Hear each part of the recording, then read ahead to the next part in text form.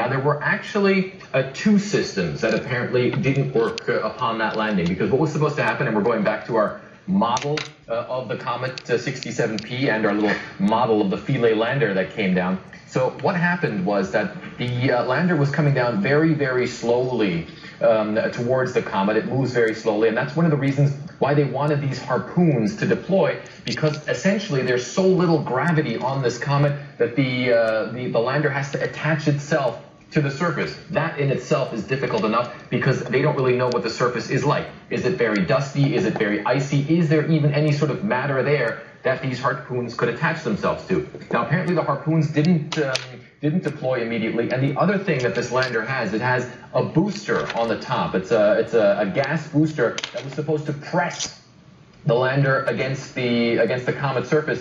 That didn't work either. And so they believe that the lander hit the comet surface, might have bounced several times, and a bounce like that can take very, very long because, again, there's no gravity, so it bounces up for a very long time. They think a bounce could take up to an hour, and then they believe at some point it came to a rest on the comet surface. They don't know whether it's attached at this point. They're trying to find out. I spoke to several scientists. There was one who said he believes that the harpoons might have deployed afterward, but certainly there is no indication at this point that they tried to manually deploy these harpoons. It's also a signal that would take very long to transmit to this lander because every signal traveled